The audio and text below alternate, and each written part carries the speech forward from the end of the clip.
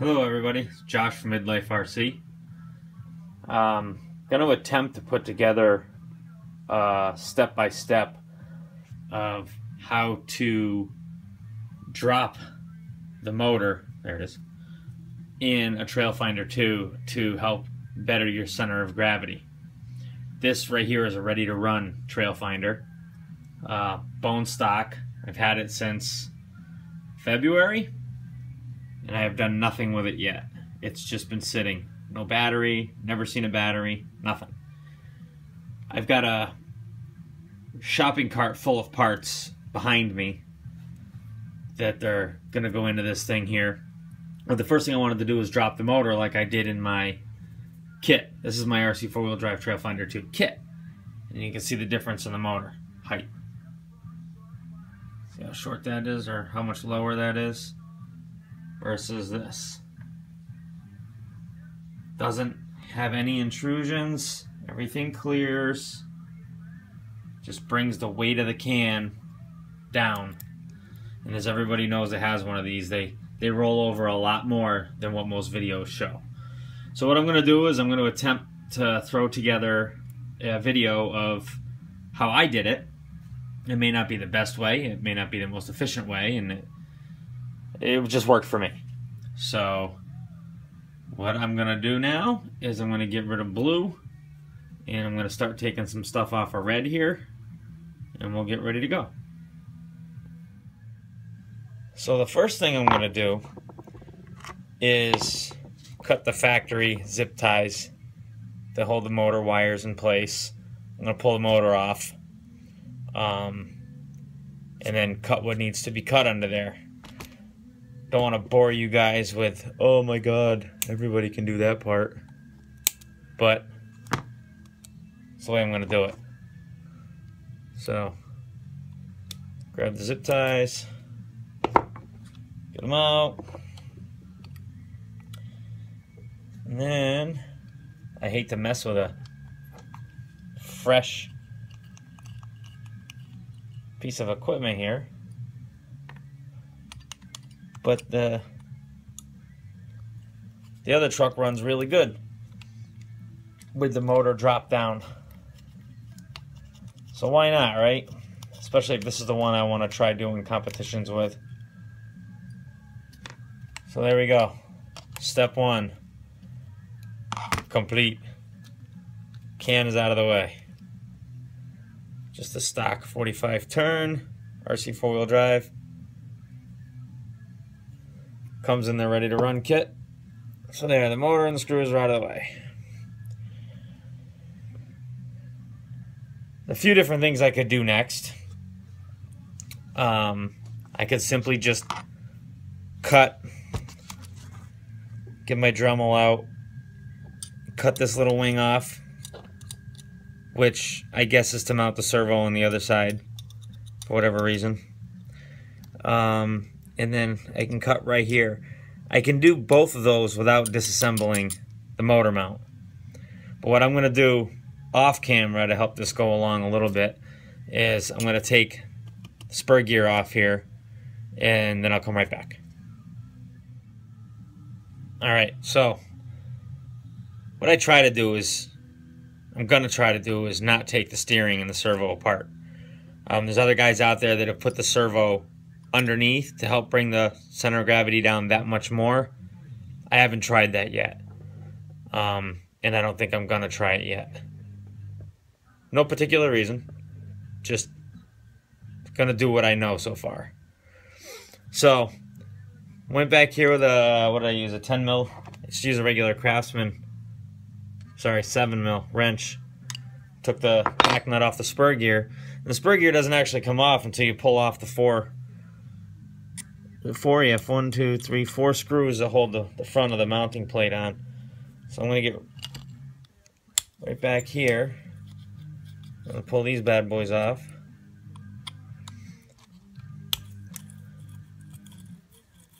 Four come off, 3 go on to pull this off.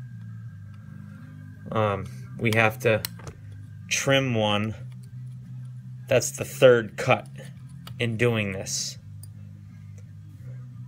to be able to clear the frame, and I'll show you here in a second. Once I get this off, there we go. 4 off. There's the motor plate. Creature of habit, I just put all my screws back where they came from.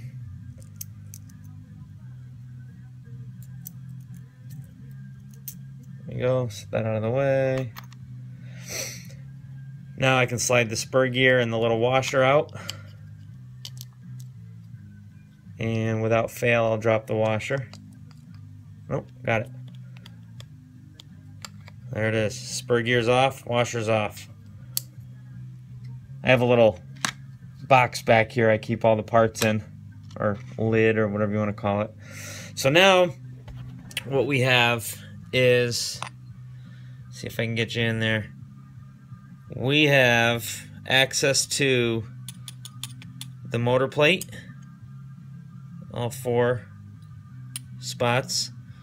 We have access to make this cut here alongside the servo, and we have access to cut this tab off. These 2 are pretty quick and easy. This one here, I got to take the 3 screws off to hold the second half of this plate in place. And I looked it over, and it looks like I can get you in there. It looks like I can take this off too without pulling the servo. So that might take a little bit more finesse. I'll be right back. All right, there we go. So I'm down to 1 screw on the second half of the motor plate. Just 3 to hold it on there. 3 to hold the spur gear on, 3 to hold the plate on. And just like that, it's off. Put the screw over here. Now, if you've never taken one of these apart before, this is where I think the term clocking came from, because you can see all the different, almost like a clock, numbers on a clock, and there's as many spots on the transmission down here. I don't know if you see right in here. So what I'm simply going to do, once I make my cuts in the metal on the frame and on the motor mount, is just like the term I said, I'm going to take it from where it was, about right here, you see it? And I'm going to move it down. I'm going to clock it. And it'll end up being something like this, down nice and low. So that's out of the way. Now I'm going to gather up the tools I used to cut the metal last time. And that goes quite quickly. There is one part that is a pretty bit, it was the biggest pain to me, and that was this frame rail right here that goes from the one side of the servo to the other. When you cut this, you have to make 2 cuts in it. You have to cut it. I cut it at this hole, the last open hole before the servo, and then you have to cut it again over here. But you have to salvage the piece that goes into the frame rail, because this fits, the frame of the trail finder is notched out for this, and the other side of this cross member is threaded. So you got to take the shock tower off, and you have to salvage that little piece unless you happen to have a little itty-bitty square nut that fits in the frame. I salvage the piece, and I run over to my father-in-law's garage. He lives right down the road. And I take his belt sander, and I sand it down as close and as thin as I can get it, so that it just simply acts as a back nut to hold the shock tower on. So I'm going to gather up my Dremel, my cutoff wheel. We're going to make some sparks. All right, here's the patient. Here's the first 2 cuts. I'm using a standard Dremel tool I've probably had for 15 years. The only drawback to this is it does not have variable speed. Rich from 2RC Productions did a whole review on a cheap variable speed one he picked up, and he really liked it. But this is what I have, so we're going to go with. Little cutoff wheel. I'm gonna try to do this one-handed and hold the phone with the other. Could get ugly. Here we go. Get this the best spot. And away we go.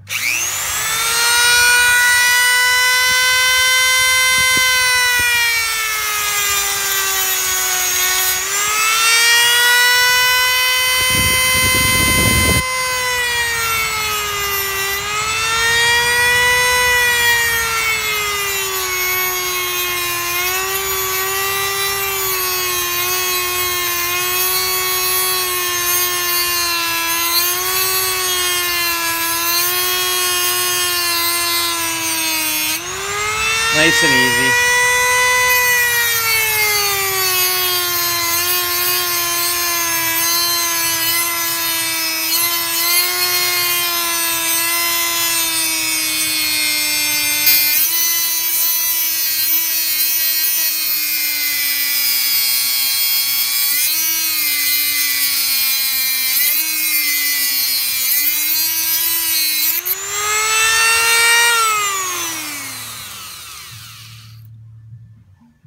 Voila.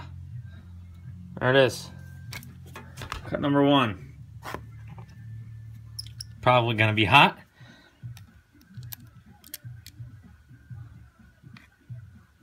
Then, matter of fact, I know it's hot because A, the cutoff wheel made it hot, but B, last time I did this, I don't know if you can see down there, but I melted through my phone. So I'm gonna set this straight over on the plywood here. Let it cool. I'm not worried so much about this little lip right here. I'm going to touch that up off camera. I know you guys get the point. This one, I'm not. This cut here, where am I? This cut here and here, not going to be so easy with one hand. So, give me just a minute. Okay, so put you guys down for a minute to make the cut right here, alongside the servo. And here's what the brace, what's left of it, it's still quite warm. But I have to salvage this end to be able to hold the shock tower on. Also off camera, I had to remove the shock tower, if you're familiar with. If you have a trail finder or something similar, that back screw needs something to go into. And in my other truck, I simply, like I said, brought this over to the bandsaw and the belt sander, cut that off, and it went right back into its home. It wasn't too good for its home. I don't know if anybody will get that reference, but anyway. One other thing I do with this is, or I'll do, is I have a Testors paint pen, a thick black enamel paint. And I will paint where I've cut here, here, and you see my boo-boo. I was getting the edge off and it walked on me. So I'll touch these up. This stuff doesn't take very long to dry, but this marker is also great for detail work on like window frame, window trim, etc., door handles. So the next step of the video, that'll be off camera, will be me getting this thing in its rightful place. Actually, I take that back. I can do something else before I get to this. And that something else will be giving this bad boy a haircut. So give me just a minute. Before I do that, I guess I should explain. This is the tab you have to cut right here. The outermost top tab. So when you get it in place, you can swing it down. This is the only one that hits. You have to trim right about where my thumb, if I had thumbnails, that's where it would be, but like right about there. Get rid of that. You have three out of 4 left. And searching around, I've seen people say, unless you're using a stupid amount of torque, the truck will be fine with just the 3. And I'm not using a stupid amount of torque, so I'm gonna go ahead and take the screw out and give this little haircut, but I need both hands. All right, I'm ready for some reassembly. I put the shock hoop back up with just the one screw for now. I touched up the places I cut with my paint pen, and I got lucky tonight. That piece I told you I had to salvage for the other side of the shock hoop right there, I didn't have to run over and use the bandsaw. I was able to get a nice clean cut tonight with the Dremel. Yeah, it's not the straightest, but it's only got to hold the shock tower and clear the motor. So I'm going to fit this baby back in there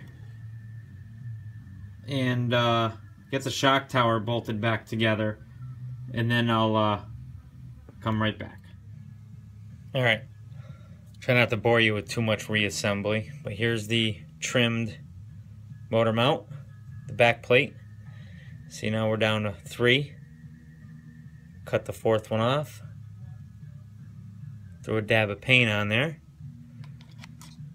And I am now going to fit it in place, and you'll see everything's black. Really hard to see, huh? Now I can swing it all the way down. Just like that. So I'm going to grab my little dish here and see if I can't figure out where the screw holes are going to line up for this one.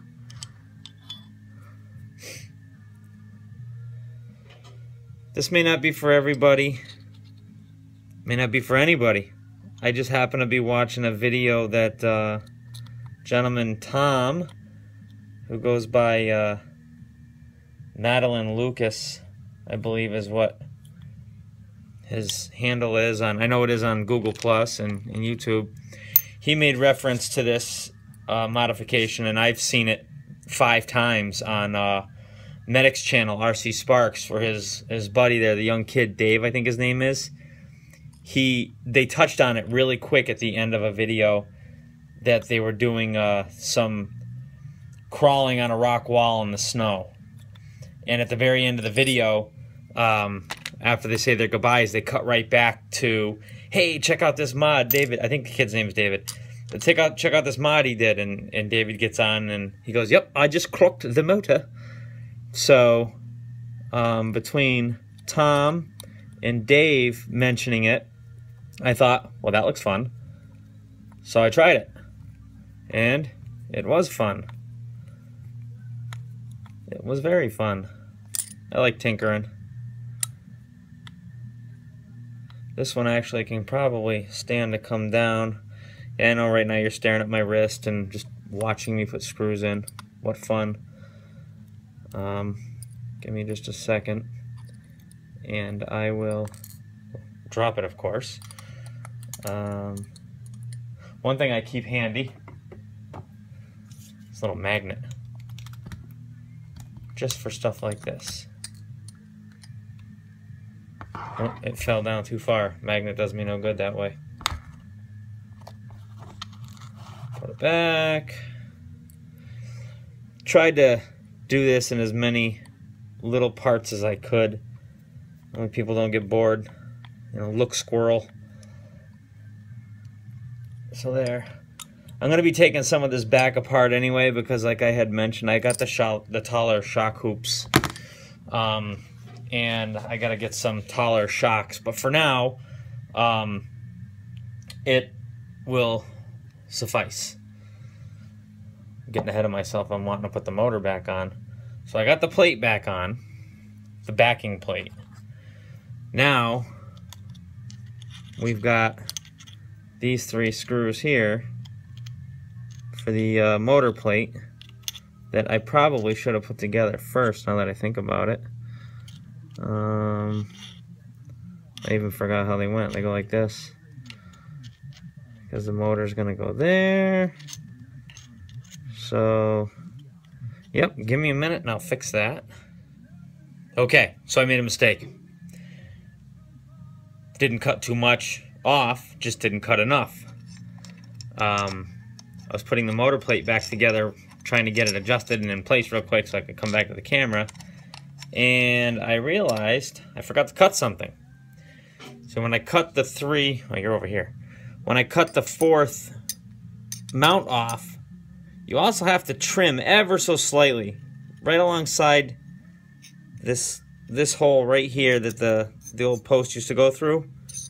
Just trim that right off, right about like that, and it will give you the clearance you need. So I'm gonna jump off camera yet again, and God, I hope this edits together well, guys. I'm sorry if it doesn't. I'm gonna trim that off and come right back. And I'm back. Good morning, everybody. There it is. I made my cut right here. Hit it with the enamel paint. And just like everything I paint, I touch it way too soon. It's alright. I will adjust later. See now, bring you in a little closer. Now we can put the motor under if we wanted to. Let me put this back down. Not really sure how low one could go with the motor. I haven't tried anything other than the setting that I used. Try moving this. I don't know if you guys can hear a combination of the slight radio I have playing in the background and the local tree frog that has come back. He loves to hang out here. Can't get rid of him. I've moved him to the woods down the road, and I swear it's the same one that comes back only to laugh at me. Whatever. I don't live in the country, so it's kind of a woodsy sound, I guess. Now these long Integy hex drivers work out pretty good if you're like me and you try to remove as few items as possible when you make modifications. I'm not a fan of really ripping apart if I don't have to.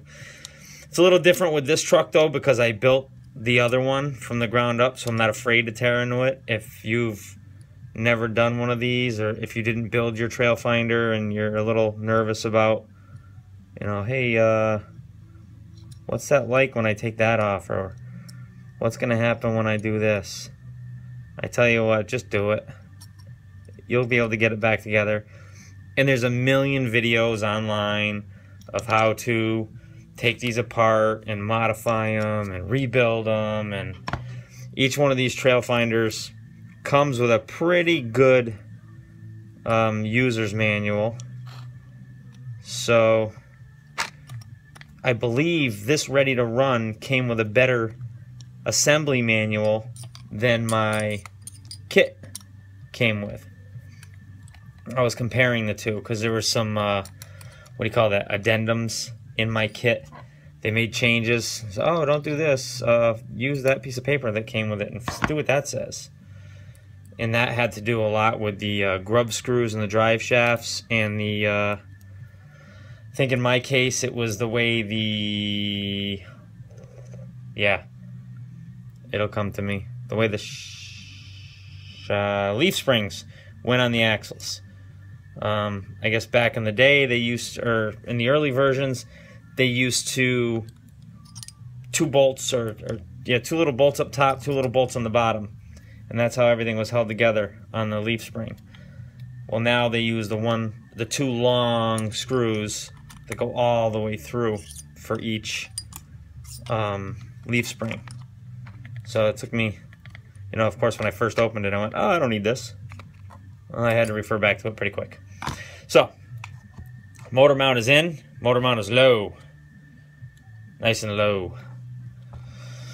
The next step, if I remember right, is the getting the spur gear back in, and dagnabbit if I don't have to pull that back apart to do it. Got carried away here yapping. So if I was a fancy editor, I would just edit it all out or speed it up, but I'm not, so I'll do this. Okay, I'm back. while I was off camera, I realized there was a reason I had the servo out of my other truck. And that's because you can't get the motor to the motor mount without pulling off this cross brace. This guy right here. It's no big deal. Screw on either edge of the frame, and the 2 screws that hold the servo down. Had to pop this out to be able to steer the motor into its new home. So, what I'm going to do now is pop it back in its place and tighten them down. Now, this motor fits a little different than the motor I have in my other truck because there's not as many places to, you can't turn the motor itself. There's only 2 holes on this motor. The motor I have in my other truck, offhand I forgot what it is. There's, I think, 4 or 6 holes for being able to move the motor around. But that's alright, I'll make do. Just a matter of getting this thing back in place so I can put the truck back together. I gotta go this way with it.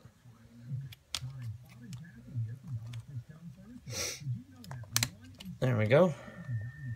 I did learn while I had this thing apart for this that from the factory, from RC 4-wheel drive, a lot of stuff not tight. The shock hoops were not tight. The some of the screws back here were not tight. So I've kind of, and I'll go through it some more and make sure things are tight as I finish this. But I think I had mentioned I'm going to have this apart again soon because of some upgrades and some tweaks I want to do to different parts of the truck. I have shooter shackles to add. I have the RC 4-wheel drive Punisher shafts because the out-of-the-box plastic ones here will last you about 15 seconds and then pop. So that's probably the most disgusting part of this truck, is that RC 4-wheel drive put something so flimsy on it after you pay through the nose for the kit or the truck. They use these tiny itty-bitty plastic drive shafts that I have another video on my YouTube channel. It's a real short one. It shows my blue truck about, I don't know, 30, 40 seconds in. You see something fly out the side, and it's the drive shaft. But there we have it. Aside from putting the motor wires back in place and, you know, zip tying things or twist tying things down, there's the motor drop. You see it, everything clears. And in the front here, everything clears. This is real close. What I did on my other truck is I took the servo horn screw and I put a longer one and a spacer in to bring it down just a little bit. But this will work just the way it is. But it's bone stock. These babies don't have a whole lot of suspension anyway. So I would say add that screw to the servo horn, longer screw and a little bit of a spacer, and bring this down just a tick. This has got the stock plastic servo horn on it, so that's not going to stay very long either. Have to get a good metal one, which I haven't done on my other truck yet either. But there's the difference in how the motor sits. It was up here, now it's down there. So that should help the center of gravity out a lot. I'm no master with editing. I'm going to do my best to put all these bits together. I hope this is helpful to somebody. I know one of my videos, I think it's been seen 800 times, and it surprised me. I'm hoping people are watching it and learning something, or watching it and it's helping them figure some things out. So that's it. I now have both my trail finders with their motors dropped. Set them up side by side here. There's one. Two.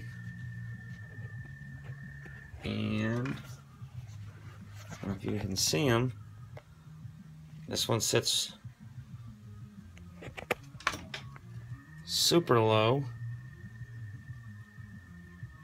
as does this one. I hope it's, like I said, I hope it's been a help for somebody. I just decided one night to wing it, see how it went. Worst case scenario, I'm on eBay or wherever buying the parts that I cut and putting it back the way it was. Most of these little things are pretty cheap. So that is it. That is all for now.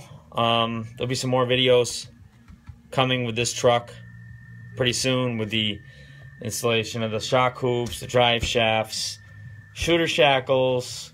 I got the scale worn hubs front and rear for it, and a couple of other goodies. So stay tuned. Thanks again for watching. If you like it, please give it a thumbs up. Like it, rate, subscribe, comment. No particular order. Thank you for your time.